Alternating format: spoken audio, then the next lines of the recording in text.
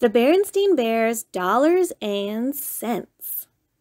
Cubs like their own money, their own dollars and cents, but to spend it or save it, what makes the most sense?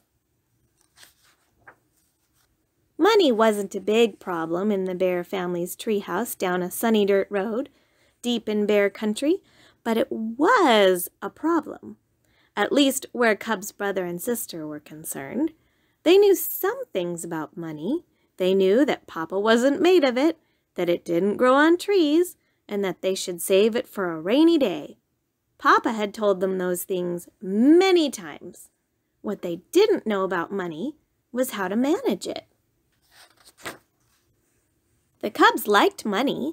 They had liked it even before they knew you could buy things with it. They liked coins better than paper money because you could do things with coins. They liked to roll them. They liked to spin them. They liked to stack them. As they got a little older, they liked to play heads or tails with them. But by keeping their eyes and ears open at the supermarket, the hardware store, and the clothing store, they soon learned that you could do a lot more with money than just play with it. You could buy things with it. That will be $7.50. That will be $9.20. That will be $11.10. You could buy all sorts of things. Ice cream from the Good Humor Bear. I'll have peach orange with jimmies. I'll have nutty chocolate cherry. Rides on the bucking duck at the mall. Hi-yo, duck. Balloons from the Balloon Bear at the park. I'll have red. I'll have blue.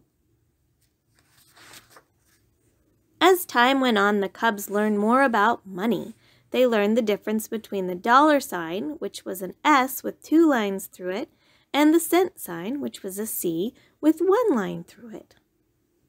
And while they were still fond of coins, they learned that you could buy a lot more with dollars. Papa, may I have $5? Baseball Bob is having a big baseball card sale. Papa, may I have $10? My Barbie doll is getting married and she needs a wedding dress. Baseball cards!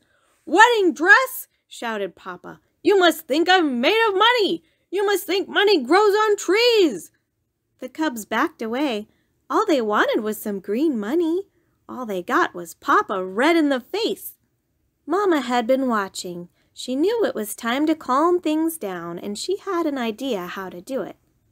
If you Cubs will excuse us, she said, there are some things I'd like to discuss with your Papa.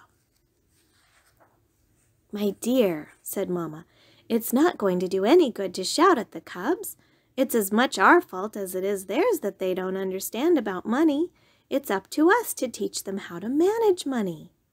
But how? Asked Papa. I suggest that we begin giving them a regular weekly allowance, she said. Said Papa. That's an interesting idea. Then perhaps they will learn to be more responsible about money. An allowance? Said Sister. What's an allowance? Asked Brother. An allowance, said Papa, is a sum of money that you will get at the beginning of every week. It will be up to you to manage it, to spend it or save it as you see fit. The Cubs looked at each other as if they didn't believe him. It seemed too good to be true. And here's your first week's allowance, said Papa. Brother and Sister looked at the small pile of money Papa had placed in front of each of them. Then they grabbed the money and were out the front door, down the front steps, and on the road to town faster than you can say weekly allowance. Said Papa. Double said Mama. When the Cubs returned, they each had a pile of candy bars, bubble gum, and trading cards.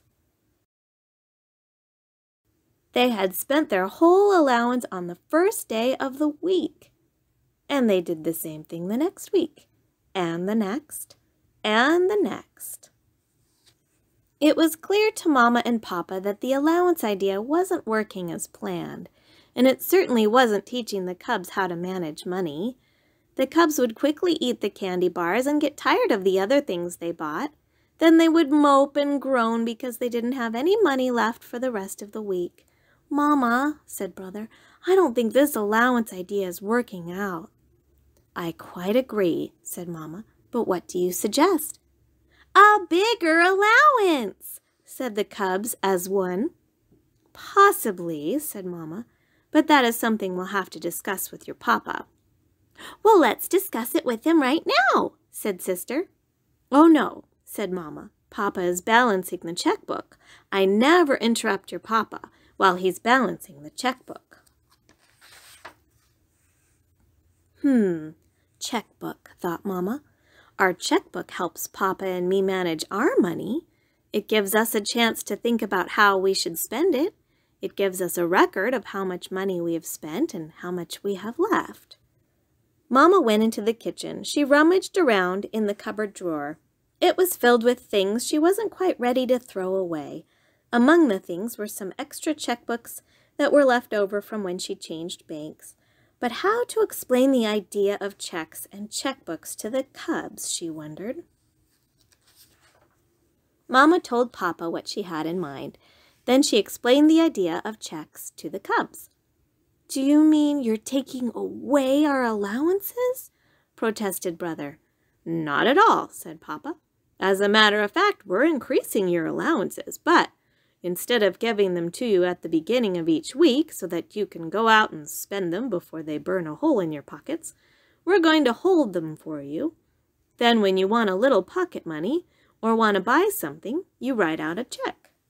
Here, I'll show you how it's done. First, you make it out to cash, like so. Then you put how much it's for, in words as well as numbers so there can't be any mistake. Then you write what it's for on this line and sign it at the bottom and on the back. Then you give it to Mama, and she gives you the money and keeps a record. It's that simple." Brother got the idea right away and gave Mama the check for $3, and she gave him the cash. He changed his mind about spending $5, half his allowance, on baseball cards and bought a baseball book instead. Sister changed her mind too. She decided to save her first week's allowance and buy the Bearby wedding dress with her next week's allowance, so she would still have $10 left. "Now that's what I call money managing," said Mama to Papa.